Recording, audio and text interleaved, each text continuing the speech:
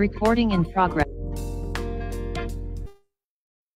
Hello, everybody, and welcome in. We are now live on Facebook and in Zoom, and we are so happy to be with you tonight. I see that we have our lovely co-hostess, Michelle, in the house. Hi, Michelle. How are you?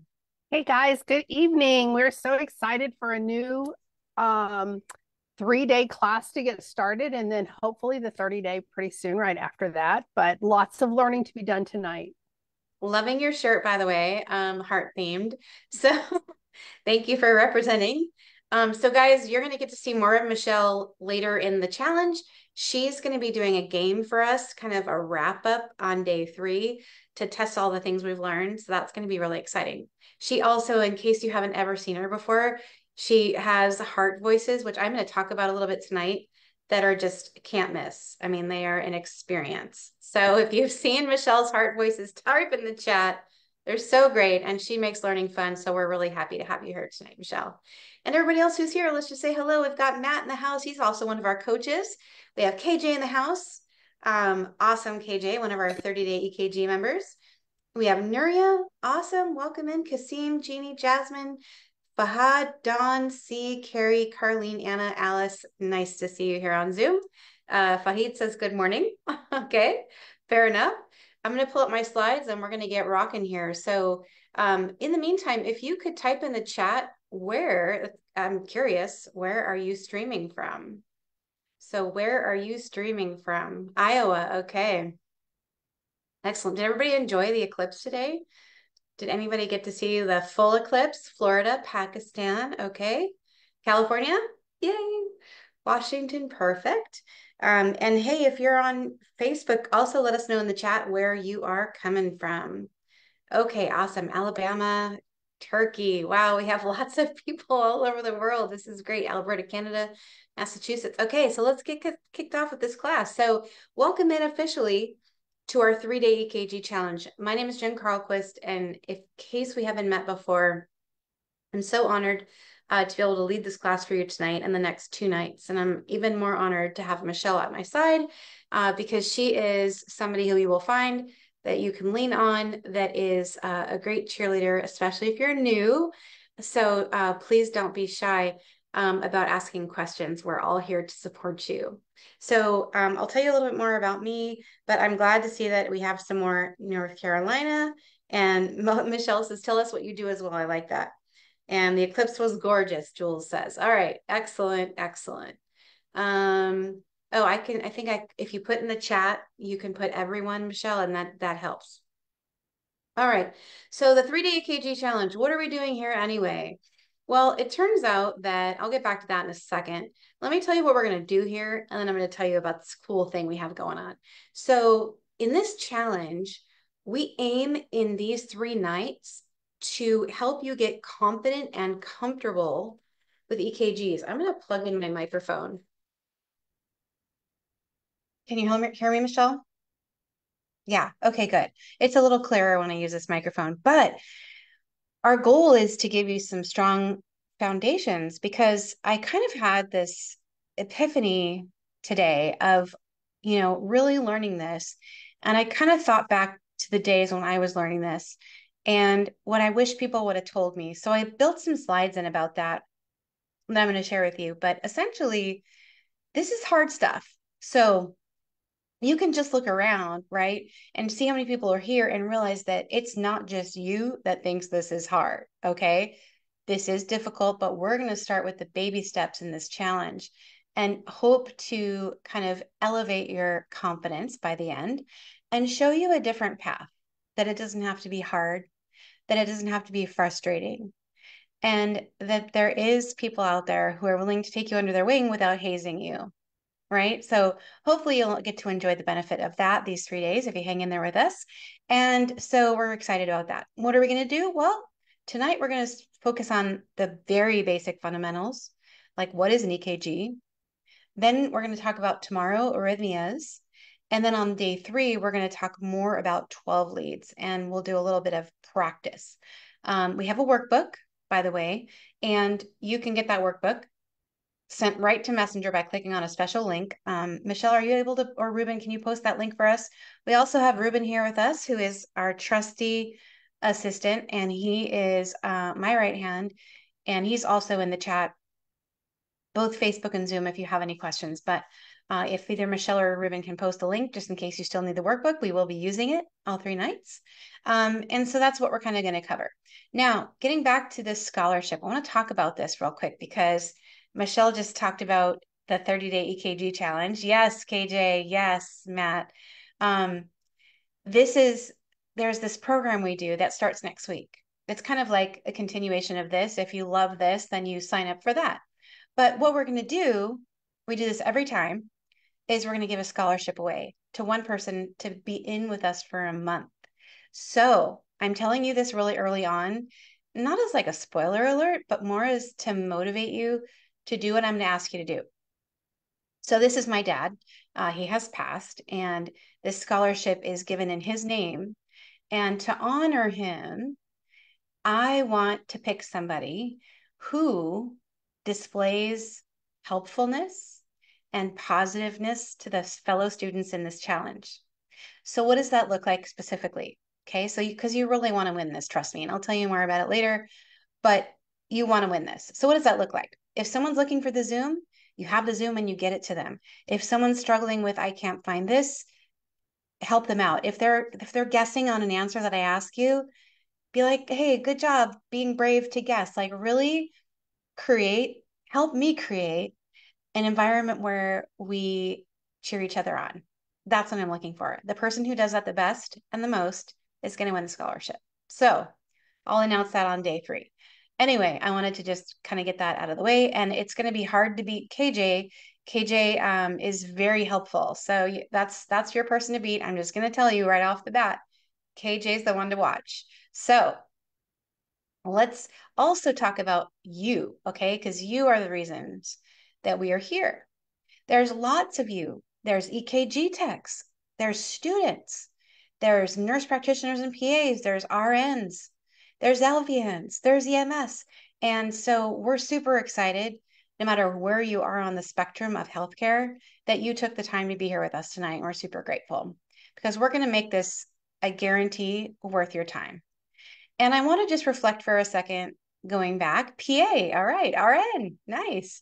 So I want to reflect a second, and this is a fun little thing for me to share with you guys, this picture here, because this was a long time ago. This was in 1990, I think, 6, I think. And this was me, new paramedic, and scared, really scared. This was my very sweet EMT partner, who was the wind underneath my wings when I needed it. But he didn't know the answer. So it was all on me. And I realized that day, standing there with him, that I was treading water and feeling like an imposter. And I know that a lot of you feel that way too. And because of that, I just want to honor that for a minute, that it's okay to feel like an imposter while you're learning this, because there's a lot to learn. And here's flash forward now. So that was 1996. It's 2024 now. So what have I learned? Well, you know what? here's here's the thing. I've learned that I'm still learning new things about EKGs still all this time.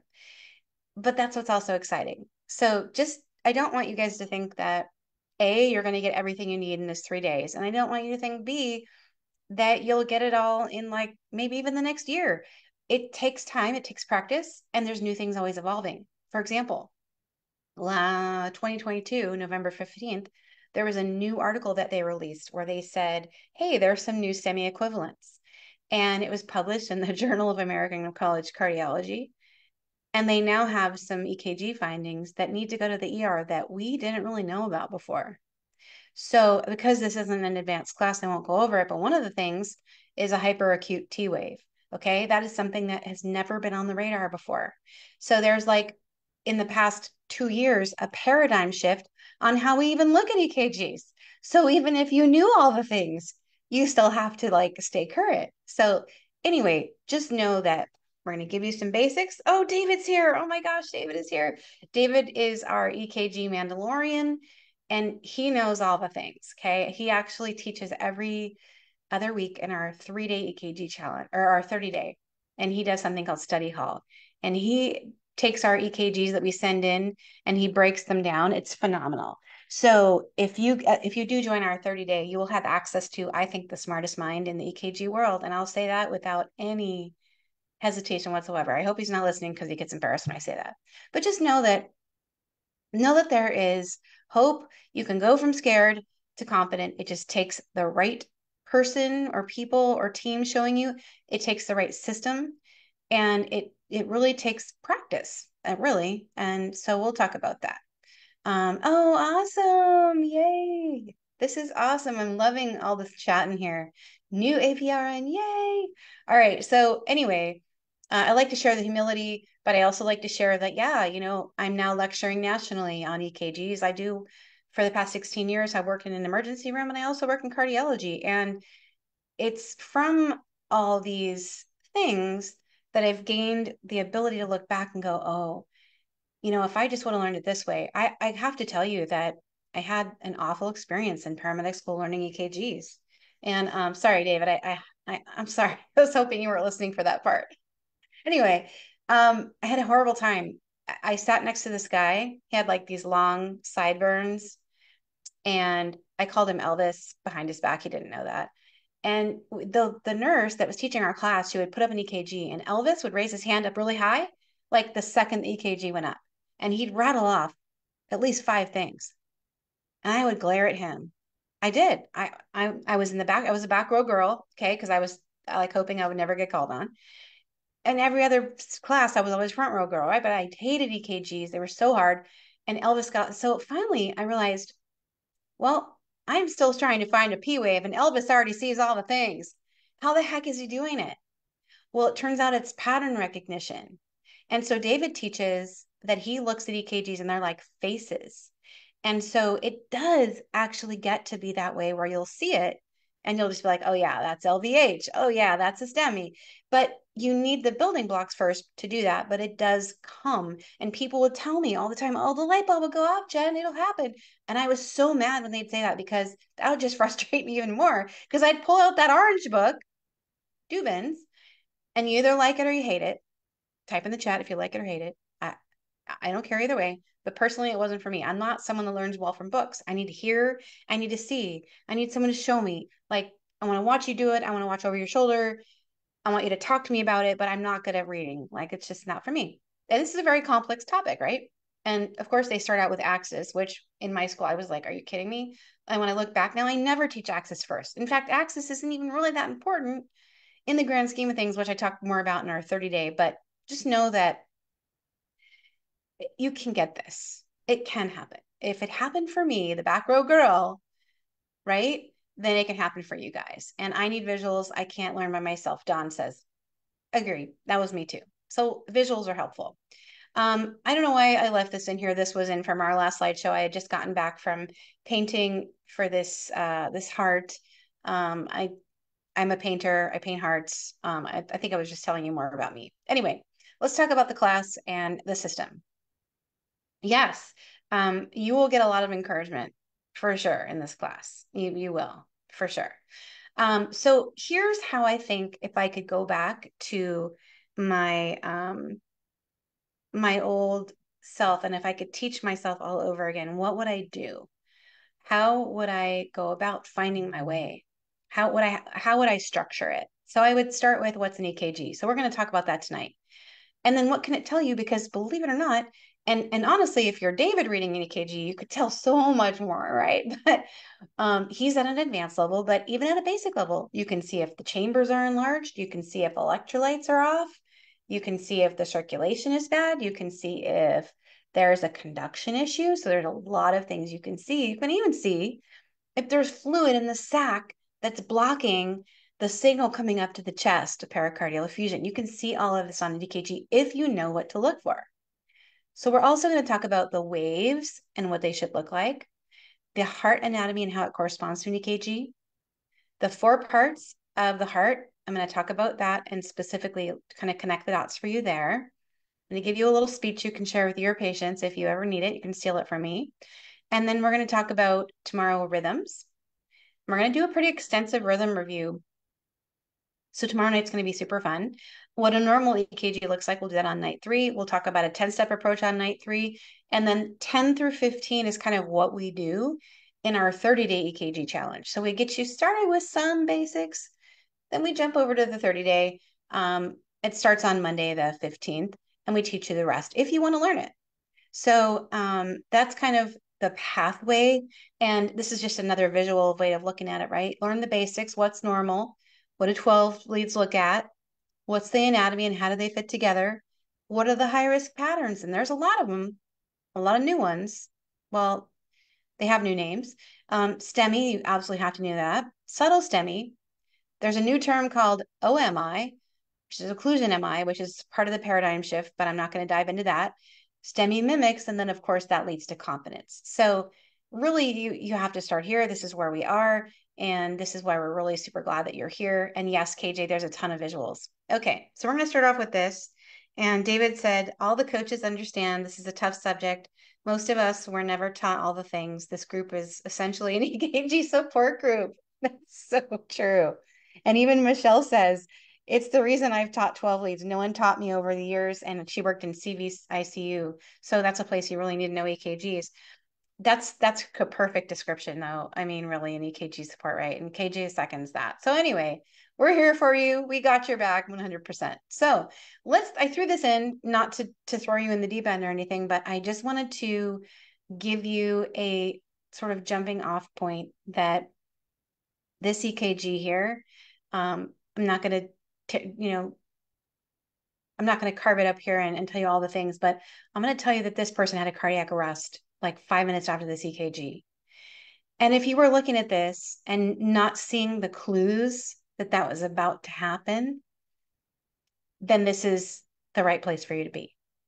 But maybe you're more of an advanced student. And if you are, maybe you noticed that they a cardiac nerd support group. Yeah, but being a nerd is good in this case.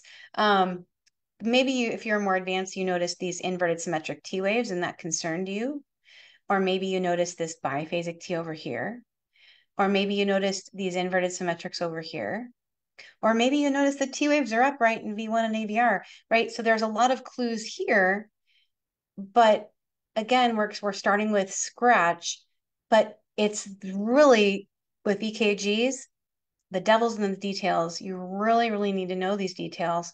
And even if something kind of looks just a little bit bad, it can be very bad.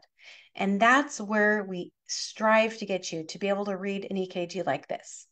But we start with the basics. So this is my epiphany I was telling you about earlier, how I realized that this machine, okay, so let's just talk about like the 10,000 foot view of EKGs. Okay, so this machine allows us the heart to talk to us, okay? And it sends electrical signals to the EKG paper for us to read. So it's kind of like we have to learn another language. And not only is there the EKG terminology language, but we have to learn what the heart's saying. It's almost like it's sending us a Morse code and we're recording it and we have to figure it out. But,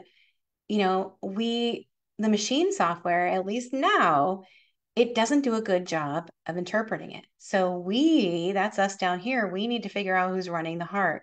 We'll talk more about that tomorrow, who's running the heart, when we talk about arrhythmias, but we always want the sinus node to run the heart. So we're going to look for P waves. And that's one of the ways we know, okay, who's in charge, right? Oh, the sinus is in charge. And then what I really think is true is that we've got some minions in there that are putting out these reports, right? The EKG interpretation.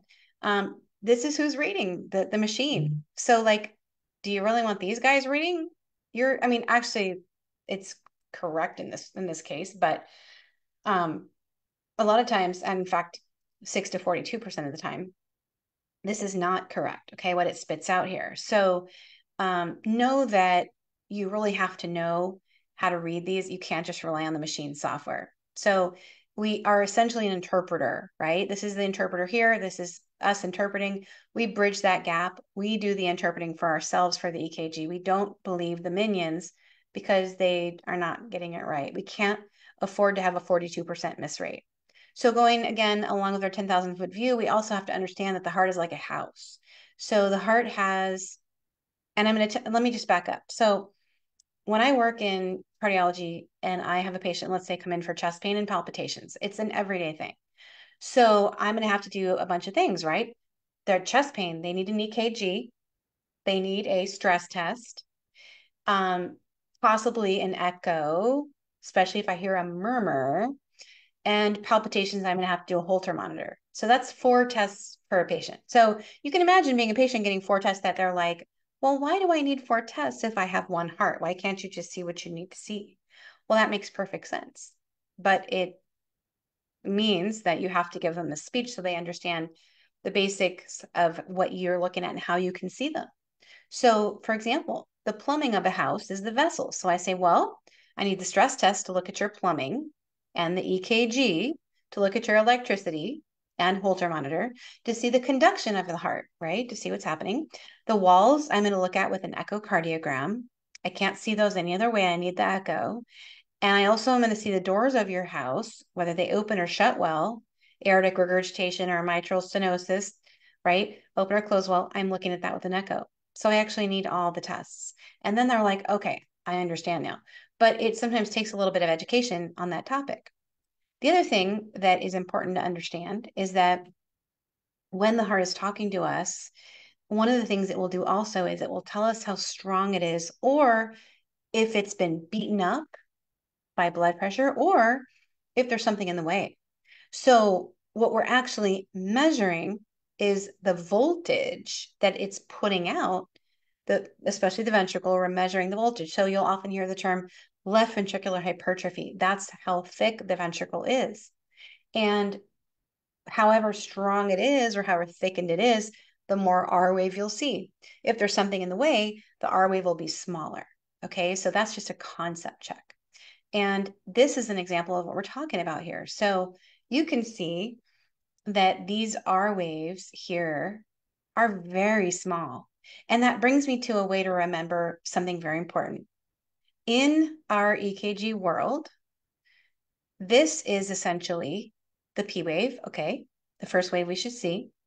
The P wave is the mom, the QRS is the dad, the T wave is the baby. And in that analogy, I always like to think of like The Simpsons as a stereotypical family, right? So Marge, but we would not count her hair as height, okay? She would get a haircut or not put it up. And Homer would be taller than her. And Bart, let's just say it's Bart, Bart would be small. And Bart wouldn't be running away from Homer to the next mom, okay? So that would be ideal. And you should never have a scenario like this where there's just kind of a flat channel here. This is not good. This is a bunch of low voltage. Okay, so this is a heart suffering. And this was somebody who had a pericardial effusion that was pretty significant. It was moderate. And so this patient had shortness of breath for a very long time. And this was a more of a chronic buildup of fluid, but progressively got worse and was written off. Oh, you're just anxious. Oh, you're just overweight. Oh, you're just blah, blah, blah. But the voltage really matters. And so that's a great example. You can even see the machine said low voltage here, which is great because it normally won't always say that. So you do need to actually look at the voltage yourself. Okay. And you can see with your naked eye, there's something very not right.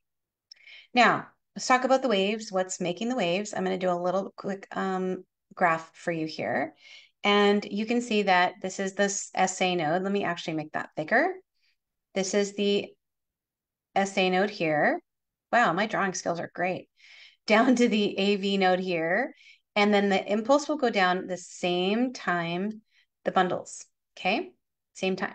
And it'll squeeze the ventricles. And so what happens sometimes is you can have one of the bundles be blocked, and then you can get a bundle branch block. And it'll make the QRS wide. So that's not what ideal, but anytime your QRS is more than 3 small boxes, we get worried about things like that. So that's just a really quick layout of the waves. And then talking about the waves, maybe you guys can help me sort out what these waves are. So type in the chat. Let me make sure I have my chat open. So, what is this wave right here? What is this one called? Nice. KJ's the fastest typist. This is the P wave. Very good. And good job, Anna. And this is the what wave? Q. Good job. This one is the R wave. Awesome. This one is this one is the S wave. Good. And this one is, look at you guys. Okay, T wave. And then lastly, this is the U wave. All right. For bonus points, for bonus points, what can cause a U wave? Does anybody know? Because that's not supposed to be there. That is not supposed to be there, but you guys got them all right. Yes, good. Low hypocalcemia and potentially hypokalemia. Good job, you guys. So let's talk about rules. Rules are important. And, the P wave shouldn't be needy, meaning it shouldn't be too close to the QRS. It should be smooth and not notched. The QRS shouldn't be too tall or small. The T wave should be upright and not pointy. And then this is a U wave over here. We shouldn't have that. Okay, so that's kind of the rules. The T wave should also be upright in most of the leads. There's two leads where it should not be upright. Just two. Does anybody want to take a stab at what they are? Type in the chat. Be brave.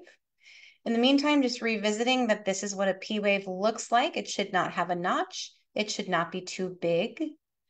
And yes, as KJ said, and Matt, that the T wave should be inverted or upside down in AVR and V1. Perfect. Okay, so the sinus node is firing, showing you a P wave. This is what we always want to see.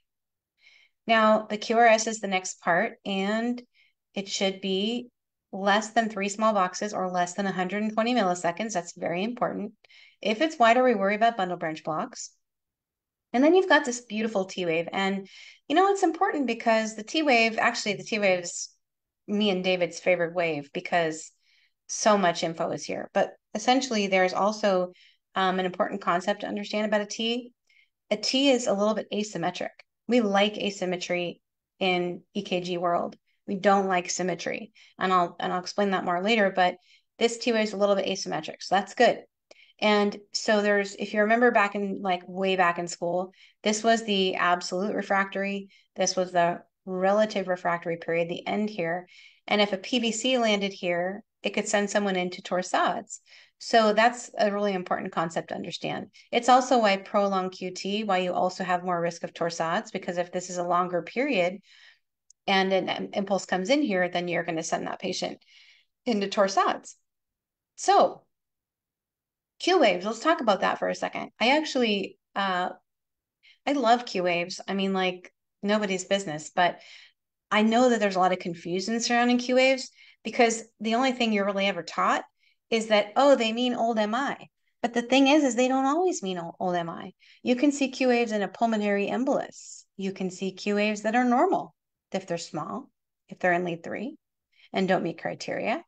You can see Q waves in hypertrophic cardiomyopathy, right? The thing that can kill all these young athletes. So they're not just old MI, but nobody ever tells you the full story. But I will tell you this. I will tell you that the way to know if they're bad or pathologic, which is what I have up here, is if they are a third the height of the R wave. Now, some textbooks will tell you a quarter. I'm fine with a quarter or a third, but this is what I do. I literally take my complex, I go like that, and then I draw and I carve it up into thirds. And I'm like, okay, well, yep, this is the third. The height of the R wave is therefore pathologic, or if it's 30 milliseconds wide. Either way, it is bad or pathologic. So that's the skinny on the Q. This is what they look like in real life. This is not the greatest copy of an EKG I've ever shown, but I really liked how prominent they were. You could see that this guy, he's a third the height. There's also a tiny one in AVF. So 3 in AVF, and these are called contiguous leads, which is a term that means that they are fed by the same artery, contiguous. So like you can see 2, 3 and AVF are all contiguous. They're all fed by the right coronary artery. And so this is showing us that there could be an old MI, which is why the machine is saying age undetermined. That's the machine's cop out saying, hey, I don't know when it happened, because if it happened within the first hour of an MI, the machine would not want the liability for that. So, any rate, what are you going to do? You're going to worry about it. You're going to check back for old EKGs. You're going to compare. And if they have chest pain, then you're going to do something about it. But anyway, that's what they look like on the EKG. Now, another thing about T waves before we leave the waves is that understanding that there are some bad guys that need to stay in T wave jail.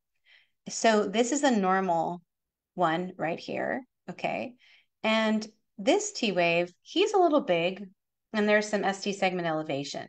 So what we can say that about him, but we would actually need more info. We would need a 12 lead, but this is most likely going to be either benign repolarization or pericarditis. So that may or may not need to stay in jail. This one here has some asymmetry, and it's not completely symmetric, which is why it gets off the hook. This is going to be what you see when you have left ventricular hypertrophy. This is from a thick ventricle. And a lot of times this is caused by uncontrolled blood pressure. I hope you can see what I'm writing on the screen. I'm typing and talking. Thick ventricle. Okay. And then you've got this guy here. Now he's too tall. So we'd worry about hyper K with him, and vice versa. This one's too tall or too small, so we would worry about hypo K. So this makes perfect sense when you see that this is really big, right? So anyway, let's clear the screen and go to the next slide. All right, so I want to hear from you. What do you think about this EKG? Just let's just test your chops for a minute. Do you think that this is a normal EKG? And do you notice anything, since we just talked about the P waves, do you notice anything about the P waves? Is there anything that you guys notice? Okay, inverted P. Are you talking? I think you're talking about up in AVR probably. Um, Peaked. Okay, something is peaked. What are what are we talking about that might be peaked? Are you talking? Oh, you're talking about the T waves up here and maybe AVR. But the T waves, let's talk about the ones in V4, V5, and V6. V4, V5, and V6. How would you describe? Yes, they're symmetrical. That's a problem, right? Symmetric and inverted, because remember, these guys, AVR and V1, are the only ones that are allowed to be inverted. So does anybody have any idea what that could mean?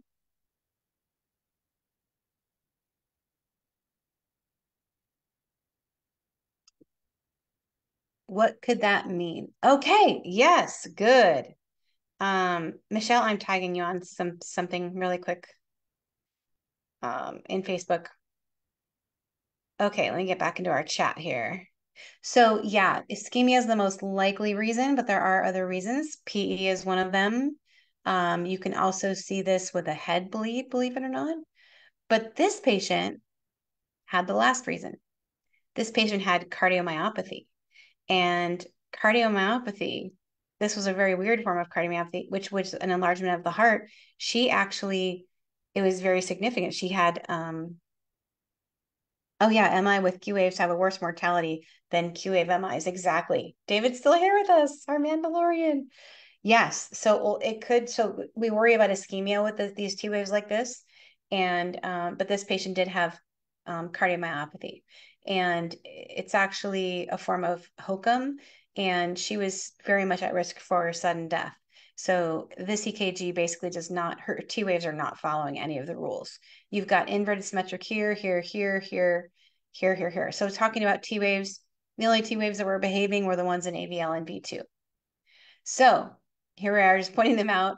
Know that the T waves matter. Can tell you a lot of things if you know what to look for. So just remember, AVR and V1 should be inverted. Everybody else should be upright. We may refer to this as widespread T wave inversion without ST elevation. Exactly, David. So If you ever want to know the answer, just watch David's answers in the chat. Epic, epic, epic. Okay. So another really good thing to know is the R to R interval, because in order to determine a rhythm, you need to know if the rhythm is regular. So you're going to use the distance between the R to R to see if something is regular. And if it has varying R to R, then it's probably irregular. And that's going to steer you down a different pathway to find out the arrhythmia, which we'll talk more about tomorrow. But let's see if we can name the segments. The segments are here. And you can see this segment here. What would you guys call this? I'm going to open my chat. So tell me in the chat what you think. This segment here, what is this called? This one is called the PR. Good job. Nice. What about this one up here? This is called the QRS. Yes. Julie is on top of things today. This segment down here, this is the beginning of the Q to the end of the T. Yes. Good job. I'm seeing your answers on FB and also in the chat on Zoom. And this one is, the segment is what? The most important one, I think, on the EKG. This one right here. ST. Good job. What do we worry about in the ST segment? Like, what are we always looking for there in the ST? We're always looking for ST segment elevation or depression. Good job. Yay. Good. Exactly. All right. Now, this is an example of a really important point that also needs to be addressed in the fundamentals, which is that these numbers are all kind of important. And we do like a deep dive on this in the 30 day, but I do want to just take 1 second to point out that the so the QT we'll just talk about real quick, it should be less than 460. This QTC is 713. Okay, we're always using the QTC. We're not using the QT. Okay, so if this is true, then that's the longest QT I've ever seen in my life. And so, yeah, the QTC is a bit high, Marcia says, exactly. But here's the thing. You can't trust these intervals if there's artifact. And exactly, no bueno. Yeah, good. And the artifact that KJ is pointing out is tricking the machine. So if there's artifact, you can't trust this read. But here's how I knew it wasn't true. What you do is you go along and you find a T wave. So you can see a T wave here. You can see the R to R here. And I would just measure the R to R. And if your T wave, let me grab a different color. Let's do blue, is not halfway between the R to R, it's not yet 500. And that's just a little way to double check yourself and to know that this is not real. Because if it was real, you'd probably panic. When I got this handed to me, I panicked for like, well, actually, I didn't panic. I was excited because it was the longest I'd ever seen. And I thought, oh, this is going to be so great. But then we repeated it. And you can see that without the artifact, it was 444. So that's normal. And so artifact makes a difference. So don't listen to the machine. And as David said, a lot of artifact plus low voltage T waves are confusing the computer. So it's true. The computer is not the end all be all. And, my strategy when I first started was I'm going to, well, computers are smarter than I am. I'm going to just listen to the computer and whatever it says, I'm going to just base my treatment on that. Well, that strategy had to go out the window pretty quickly because if we believed this, there would be egg on our face if we didn't repeat the EKG, right? So this is my dog Remy. He wants to just really drive home the fact that those numbers we just looked at matter. And it's not just the QT, it's all these numbers. So the PR interval, for example, can give us clues. The computer is only as smart as the person programming it. Actually, David and I have a theory that plaintiff attorneys program the software. Somebody other than who wants the provider to win, right? Who wants to set the provider up to win programs and machine software. So don't believe it, but these numbers, right? So the PR interval can be a clue. Like if you had a short one, for example, you could be dealing with a Wolff Parkinson's White. If you have a long one, you could be dealing with a first degree block. So there are lots of clues in these numbers. So it's important to know the normal reference ranges. So Remy says, um, please really know these numbers. So Marcia says we have different values for male and female. Yeah, that's true, Marcia. For males, it's 450 milliseconds, and for females, it's 460. So my brain is I just use 460 because I don't want to remember more numbers. Because technically, what are you really going to do between 450 and 460 for somebody? You're really not going to do much different as far as medicines. So, or anything really.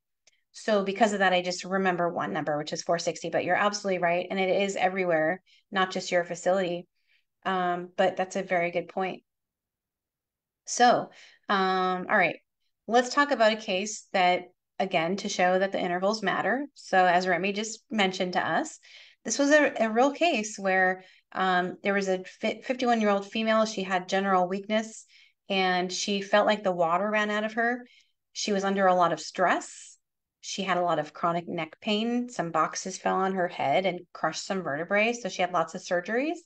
So, she was on methadone for her pain, but she had unfortunately had a really bad pain day. So she took 2 methadone and then drank some alcohol and did some cocaine to try and escape her pain. So, not surprisingly, soon after that, EMS was summoned. They arrived on scene. They noticed that she was incontinent. And that's a clue because if she's incontinent, it means she lost consciousness at some point and or had a seizure. So that's kind of we always look for in the ER or on the ambulances, it was someone incontinent because that tells us a lot. Unless they're just, drinking a lot of alcohol and sitting in their chair and they can't get up or whatever, or, they have bladder issues, but generally it's a bad sign. So they get her and they're about load her on the gurney and they lay her down and she goes into torsades. So they end up getting the paddles, they shock her at 200 joules and she regains this rhythm. And this is her presenting EKG door time. Okay. So if you were to see this EKG after a cardiac arrest, yes, Matt says, check out the QTC. Okay. So I literally didn't put it on there. And that is why she went into cardiac arrest. But I wanted us to be able to practice looking at the R to R, going on over and making our line down the middle. And you can see that it is about halfway. So yeah, look how long the QTC, David said. Exactly. And you can visually see it. It was, I think, 512, if I'm not mistaken, and 512, 520. But at any rate, she definitely is going to get a workup, status post cardiac arrest. She ended up going home with a defibrillator. And yes, QTC methadone, good connection there, KJ. So it turns out that you have more risk of going into torsades if you're female, if you're hypokalemic, if you're on multiple QT prolonging medications, which she was on multiple, and methadone's a big player. So it was no surprise this happened. And she had had a history of low potassium previously that she didn't correct. And here's why. She said, those pills are too big. I couldn't swallow them. But she didn't tell her provider. She just didn't take them. It happens all the time. So she kind of was a recipe for this to happen.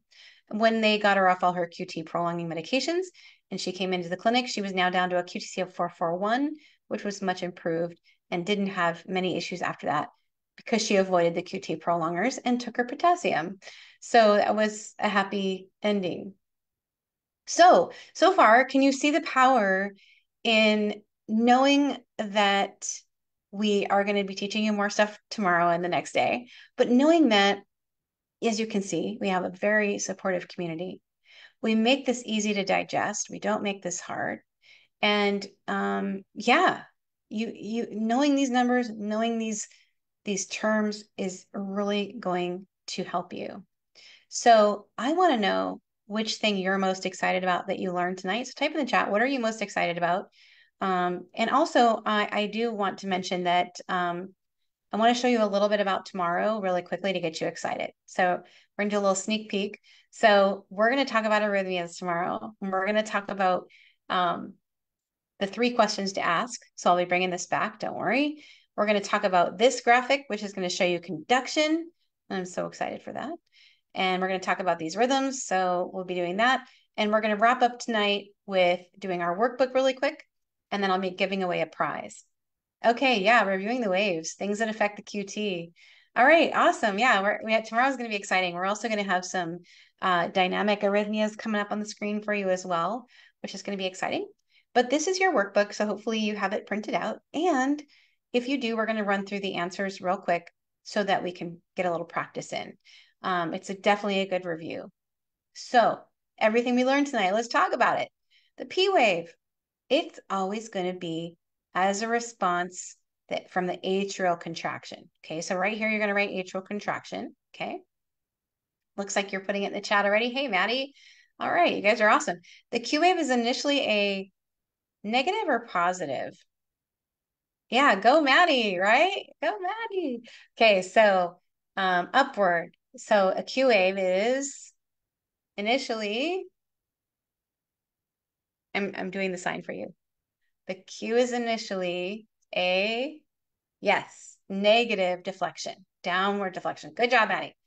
And it is normal if it's less than what of the height of the R wave? Yes, the Q is negative. Good. Okay. It is normal if it's less than a third. Some say a quarter. That's not wrong.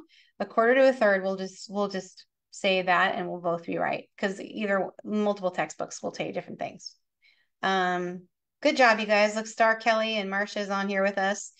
Snarfly, haven't seen you in a long time. Nice to see you. Okay, so then the QRS represents the ventricles depolarizing, and the R wave is a positive wave, right? When it goes upward, it's positive, so you can put that there. This is the first R wave, it's downward deflection. Let's give it. Oh, so it's the first positive deflection. The T wave should be, now this isn't one where we could say anything. We could say the T wave should be asymmetric or normal size. That I could put any version of that in here. And it should be upright in all leads except for which ones? You guys got this? Type it in the chat. Oh, KJ, fastest typist. AVR and V1. Exactly. Okay. Now, the U wave, it's a small rounded deflection, sometimes seen after what wave? What are we going to put here? Yes, good, the T wave. And we talked about a cause of hypokalemia causing the U's. We already talked about that. You guys are rock stars here on Facebook as well. Lots of new faces. I'm loving this. And you guys are all interacting, which is so fun. The delta wave, we didn't talk about this one much. We just briefly mentioned it, but it'll have a short PR interval. And you'll see this associated with what process? What bad thing? What bad thing? WPW, exactly. Wolf Parkinson's White. Good. Okay, that's the clues, right? And you're measuring the PR from the beginning of the P wave to the beginning of the R. And it should be between what number and what number? What's the normal? Oh my gosh, this is so fun watching the chat. I'm loving it. The normal should be from good 120 to 200. Good. 120 to 200 or 0.12 to 0.20. Sorry, my nose is itching. All right, so let's see. I think the next one is PR. So basically the beginning of the P to the beginning of the R. And then the ST segment is where we look for two things. We talked about this earlier. We look for elevation and depression, right? Elevation and depression. So you can write those in. And then good job. Good job. Good job. I'm seeing this on Facebook and Zoom. And then the ST segment is, we talked about that. ST depression, right? There's reasons. So what are some of the reasons? Cardiac ischemia is one reason. And also medications such as digoxin. And also sometimes hypokalemia can cause depression. Okay, so those are the three things. So hypo, cardiac ischemia, and dig. So All right, let's talk about the QT. It can lead to what bad thing? What bad thing?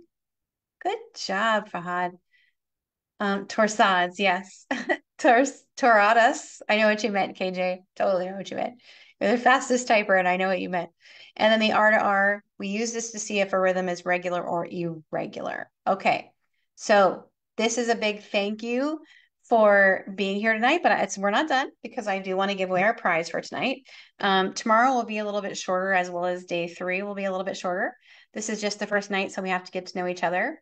But so far, I just want to say that I'm seeing the interaction and I'm seeing that you guys are encouraging each other. Um, I want to see more of it though tomorrow because I want to be able to pick my winner of the scholarship to the 30-day EKG challenge. But tonight's prize is this. We're going to have prizes each night. Did I mention that? I don't think I mentioned that. So this is the prize that I'm going to be mailing out to somebody who wins. We're going to announce the winner tomorrow.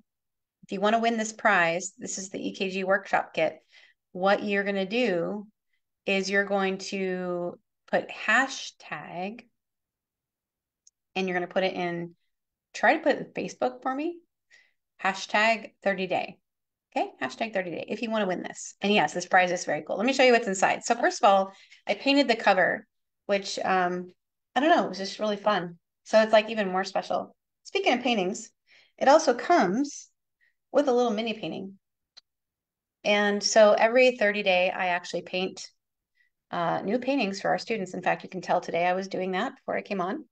And so this just can go on your desk and be totally cute and remind you of how supportive this group is and how you are going to be good at EKGs. I send you some crayons. This is also the box that you get when you join the 30-day EKG. So if you're wondering, we give you red, green, and blue because we color code the EKGs, but you're going to also get one of these. Oh my gosh, what is this? It's called an RCAT window. RCAT window. And this is actually, he sells these, I think, for $15 on Amazon. You're going to get it for free. And this has a red line that helps you look for ST elevation. So that's coming in your box. You're also, oh, I'm seeing all these hashtag 30 days. I'm loving it. Keep them coming. This is the workbook that we send you with 17 real EKGs in here.